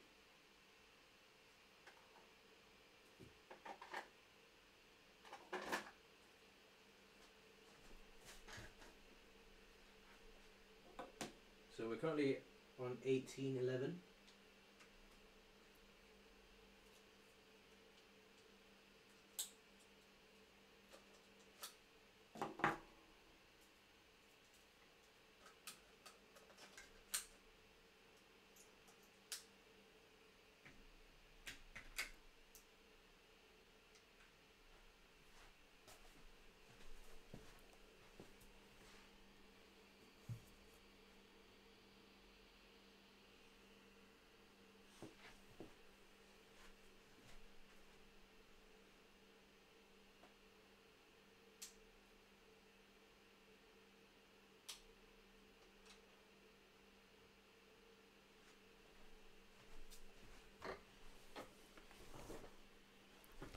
Sorry guys, we are currently almost at the end.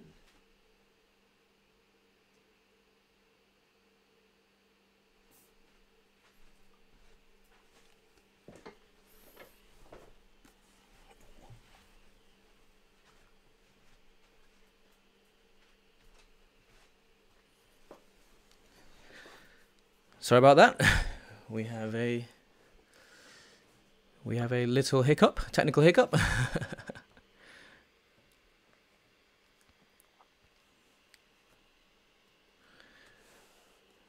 So I think, yeah, we're nearing the very end of the match. That was in.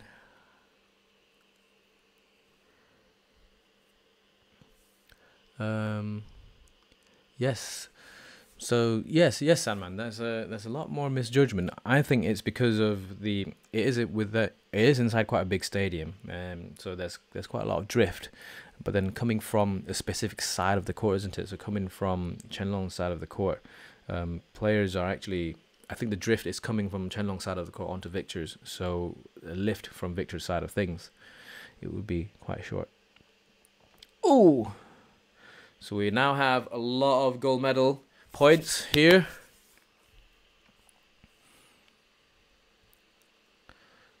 We're currently on 2012 on my side. Yes, hi Dread. So I personally haven't ordered from E78, but online I've seen lots of people ordering from E78 before and saying they have had really good experience. So why not? That's it. Viktor Axelsen. He just cannot believe it. I think Kenneth Jonassen's having a weak knees right now. And Viktor's just literally crying. That's the dream, innit? That is absolutely the dream, and Viktor is absolutely just Viktor's crying. Everyone, yep, it's very, very emotional. Well done. Really happy for him. You know, Viktor is a top player, top man. Olympic gold in badminton. It's a really big deal. Really, really, really big deal. They're speaking to each other, Chen Long and Viktor.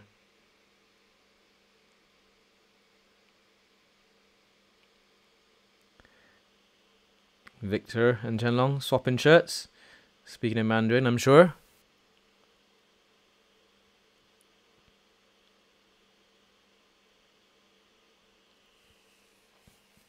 Well done, man. Well done. Well done, Viktor. He's got all the big titles, all the way from World Junior Champion to World Champion, European Gold, to now the Olympic champion. What an amazing player.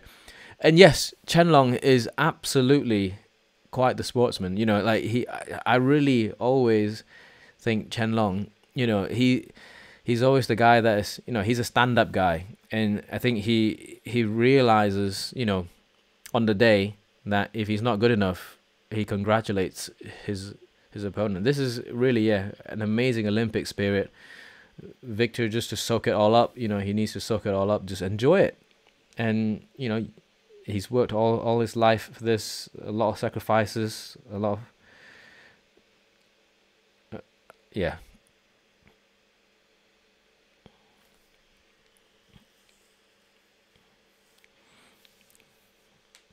Yeah. Viktor is still outpouring. Yes. Well done. It's really good to see, really, really, really good to see that Chen Long. Yep, Viktor is completely overcome with emotion. I can't spot Viktor's family in the crowd.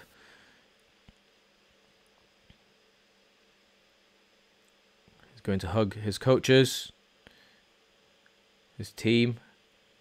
You know, it's as much as it's an individual event, but it's a team thing. Like, you know, you can't make it on your own. It's incredible. Really, really good to see. Hugging his team, congratulating. Have you swapped shirts with someone after a match? Yeah, I'm not that good of a player. So I don't think I have personally. No, so I haven't. So he's going to the camera with a screen, and I'm sure that's his family. Yes. I think, is that Viktor's dad?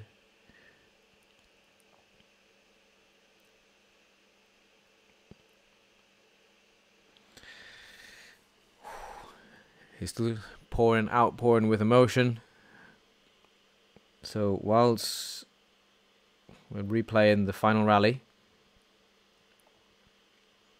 you know, Chen Long's brought his all, and I thought Chen Long went a lot deeper in the tournament than I was expecting. You know, so it all started with beating Li Zijia. You know, his first big match, and he just kept on going. So it'll be really a shame to see him stopping just like that. But Chen Long has got everything. Like, he's won all the big tournaments. You know, he's got the Olympics, he's got the World Championships, he's got, I'm sure, the team events as well. So he is a really accomplished player. So that don't take anything away from Chen Long. And above all, he's an amazing sports person. You know, he's always really calm. You know, he's always really. I find him cool. Chen Long's a cool person on court. Off court, I'm sure as well. You know, he's never one that shows bad temper or, you know, bad sportsmanlike conduct on court. You know, he always smiles it off.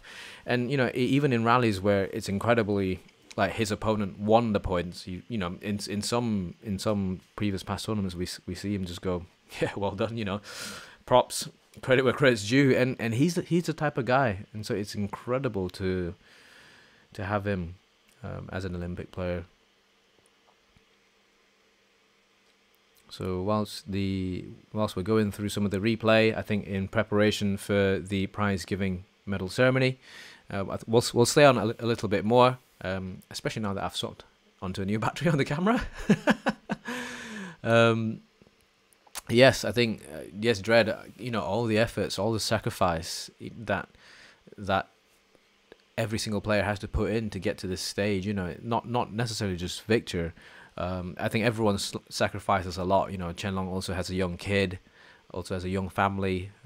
You know, so many players, you know, having to really sacrifice a lot of their lives just to get to the stage. You know, you train for your whole life, you play for something like this, and yeah, you know, well deserved, really well deserved. Incredible badminton. You know, Viktor's not really made many errors. Viktor's just kept it in, kept the shuttle in. It doesn't have to be pretty, you know, in a final, you know, or in any point. It's not about your start. It's about where you finish.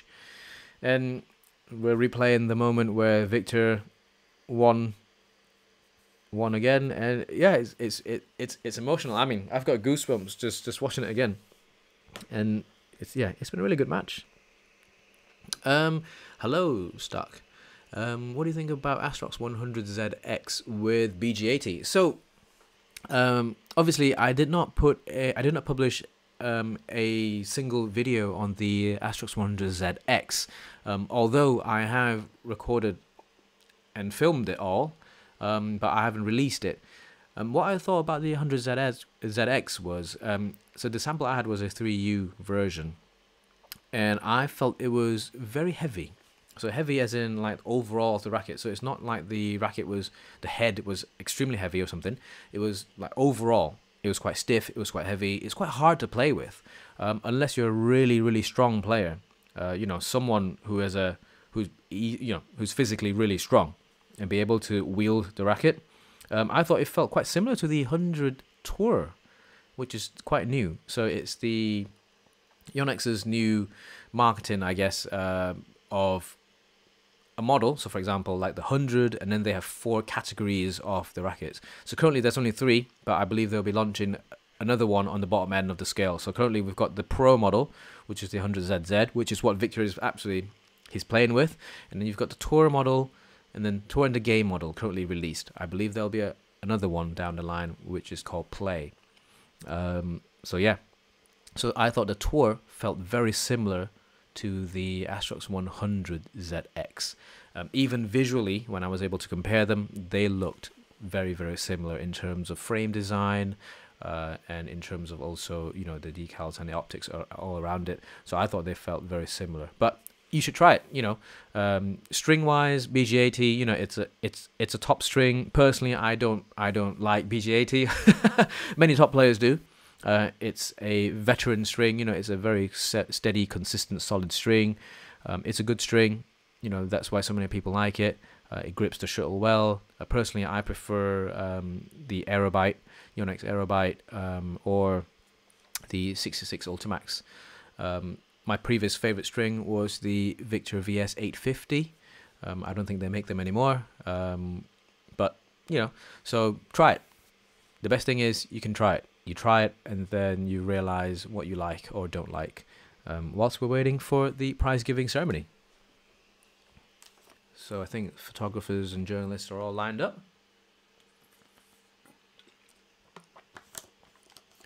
So For those who've actually consistently, well, for the whole stream, joined me along for this journey, thank you ever so much. It's been great.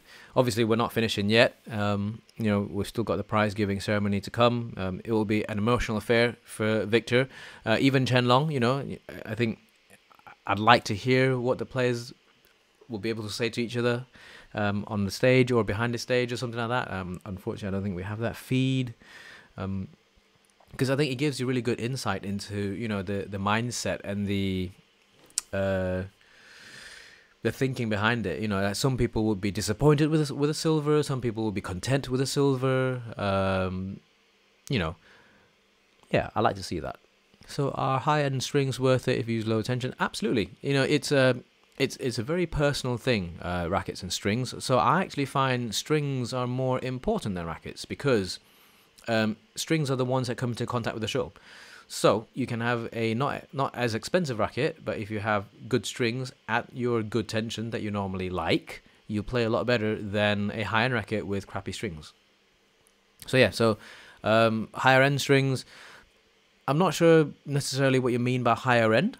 If you mean expensive strings, which generally are the thinner ones, but yeah, thinner strings do feel better because they feel more repulsive, so they have better pinging. The shuttle screams off your racket a lot faster. They probably sound nicer too. However, they are thinner, so perhaps less durability. So they might not last as long. But if they feel nice, then and if you enjoy them, absolutely you should go for it. But you should try around. You should try quite a few string types, and then eventually you'll settle on something that you like, or you'll stumble across something that you really like. And so absolutely you should try it.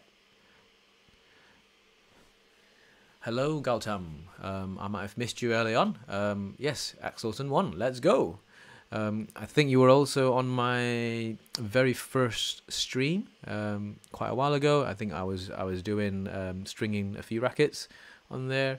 Thank you for always coming onto the channel. Thank you for all your support, everyone who's on here. I really appreciate them. Consistently, hopefully, we can continue to keep going. Let me close a few things on the screen. Hello, Ding Liana. Good to have you on the channel. What about Astrox 100 Game? Yes, 100 Game it's a nice racket to play with. It's out of the three 100 Pro, ZZ, Tour, and Game model. The 100 Game is the easiest one to play with because A, it's not as head heavy, and B, it's not as stiff as the other two. So it's the easiest one to play with. The finishing side of things, on the outside, how the racket is painted and stuff, it looks really, really good. It looks incredible, and it's good value because generally I think the Tour is about maybe 30% at least off the ZZ, and then the Game is another 30% off the Tour. So it's a significantly good value racket to play with. Give that a go, give it a test, and then see how it goes. String tension wise, I see most people are obsessed with higher tension and sound from beginners to intermediate players. So what would be best for us intermediate players? It's really a personal thing. So I think the reason of not wanting to go, or I think the reason of not wanting to promote going with a higher tension immediately, it's because of the vibrations that's coming off the racket. So for example, if you don't have a good technique and if you don't have a good timing on your gripping or your technique, you will feel the vibrations coming down onto your wrist and onto your elbow. And that's why there's this term tennis elbow, which is ache and pain in your elbow or your joints after a session of badminton. And that's because of the vibration that's coming off mistiming or framing the shuttle. But if you've got good technique, good timing, training, then absolutely you should play with whatever tension that you're comfortable with. I personally prefer medium high tension, so I'm nowhere near the tensions that, for example, say Chen Long or Viktor Axelsen or Kenta Momota is playing. They're playing early mid 30s, so I personally prefer 27, 28 because I like crisper string. So slightly tighter strings are also quite crisp. So I like having to be able to feel crisp strings. But sometimes you can achieve that with thinner strings as well. So if your usual string is a 0.7 mil, you know, at say 24, and if you want to feel it tighter, just go down to a thinner string at also 24 pounds, and you will feel it's slightly crisper. But yeah, you have to play around with it. If you know, if you're an intermediate player, so I would always recommend a lot of players just to start with 23, 24 pounds, mix the strings around to test a few different types of strings, depending if you're playing with a plastic shuttle or a feather shuttle. They feel very differently as well. So if you're on plastics, you should drop down a few pounds. If you're on feathers, yeah, you can go up a few pounds. But this is a very general recommendation. Everyone's different, so it's important you test out a few different settings, and then you'll find one that you like, and you can continue working with your stringer to get them to your ideal feel. So although personally for me, I like stiffer, crisper string bed, but when I went on all the way to early mid 30 pounds of tension, I found that, you know, I can't play with them. Yes, I can play with them only if they're amazingly timed, but if I'm out of position, if I'm sent the wrong way, if I'm digging out, counter-attacking, you know, the shots don't come off, so I don't enjoy playing with that. And so you know, slowly I come back down to the attention that I like. So yeah, so absolutely, you should try that. So are there any clubs focus on singles, as most clubs I find in the UK only do doubles? So generally, I think that's quite a club thing. I guess perhaps a club that has a lot of courts empty, you know, people will be able to jump on and then play singles. For example, that's what happens in our clubs. So on a much quieter club night, or when it's later down in the night, you know, some of us will be able to jump on and play singles. And yeah, I guess, you know, if there are more people that's waiting, I guess that's, you know, it only makes sense where more people gets on court. Or you can always book a court where you and your mates or a few other people can go down and play only singles, you know. But yeah, in my club, we play singles when it's a quiet club night, or we take a few hours out and we hire the courts on our own and we play them there. So yes, you're currently on £26, which I feel a bit of a dull sensation with less punch. So 26 with 0.7 string. So why don't you try £26 with a different string, like a thinner string? So, you know, go down to something that's 0.66, give it a go. However, you do have to be aware of the durability side of things. If you miss-hit, it could break. So it's something that you need to really be aware of. Yes, meetups do work as well. So you can always look around for more clubs, more players to play with. So we're still waiting for the prize giving ceremony. We'll give that 5 more minutes. Let me check up on other messages as well at the same time.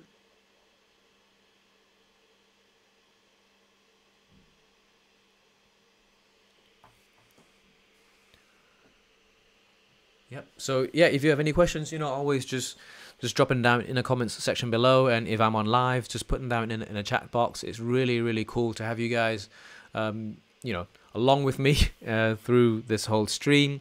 I look forward to doing more. So yeah, always happy to help, and if you have any questions, just give me a shout. Always happy to answer questions as well.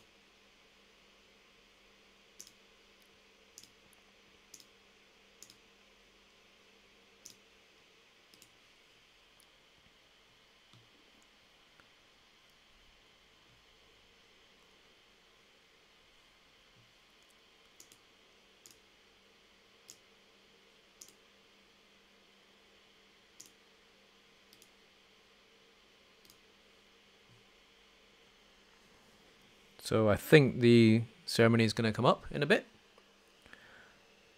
I think the dignitaries are out, so we should have the ceremony very soon. So what's the best match that you guys have watched so far over the this current Olympics in terms of badminton? What's the best one that you've watched so far? And I think so. All our 5 winners. So Viktor Axelsen have in the men's singles. In the men's doubles, we know it's Li Yang, Wang Qilin. Women's singles, it's Chen Yufei. And women's doubles is Grace Poli, Apriani Rahayu, well deserved. And in mixed doubles is Wang Yilu and Huang Dongping. So amazing. So yeah, we're currently announcing. The announcers are being announced for the winners for the victory ceremony.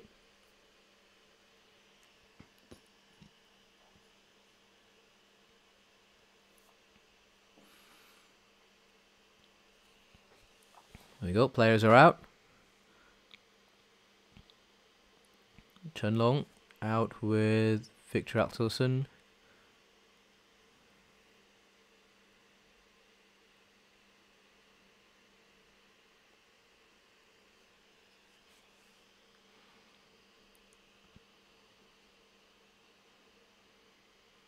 Yes, so I think you're correct. Chen Long has now a full set of medals, isn't he? Did he get the bronze in the London Olympics, and then he had the gold in Rio, and he has the silver medal now from the Tokyo 2020 Olympics. So he has a full set of medals: gold, silver, and bronze.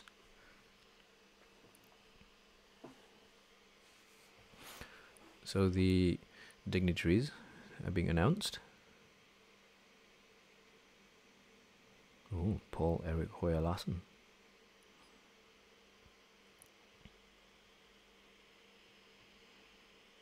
BWF president. I think he's the first man to one.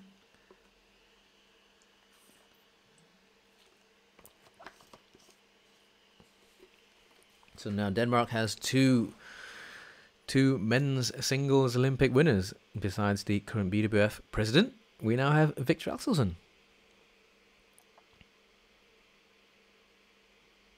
Bronze in 2012, gold in 2016, now silver. Yes, absolutely. He's got a full set. So announcing Anthony Ginting, Anthony Sinisuka Ginting of Indonesia, bronze medal.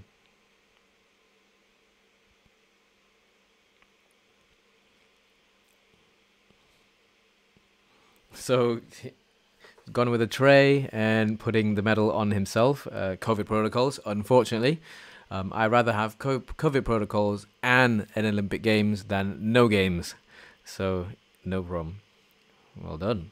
Well done, Anthony Ginting. I hope to see him in a lot more future big events. He's only very young, you know. Very, very good attacking style. Really, really classy play. So I look forward to seeing more of him in the future. So Chen Long looks content. So Chen Long's been announced. So he's on the stage now. Chen Long picking up his silver medal. He's very nice, smiley to the Japanese dignitary, saying thank you to Paul Erik as well. And smiling. That's really good to see. Really, really good to see. I hope to meet him again someday. I've met him, bumped into him a few times when he's playing the All England. I hope to see him again. And now announcing the gold medalist, kin medalist, Viktor Axelsen.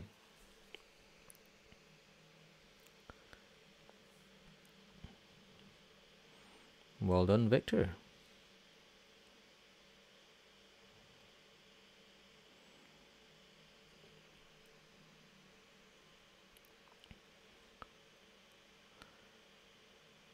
Oh, having a fist bump with Paul Erik Hoyer. That's good to see. Really good to see.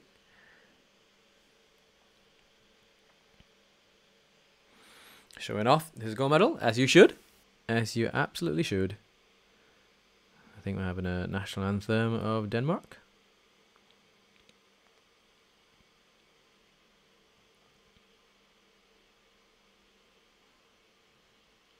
It's actually quite nice that the volunteers behind, sitting in the stands, are also standing up for the national anthem.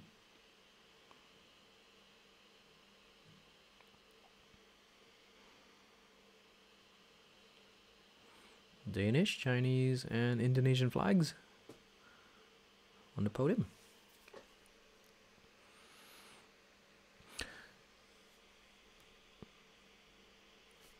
So I think that's it, guys. Thank you so much for being with me here today.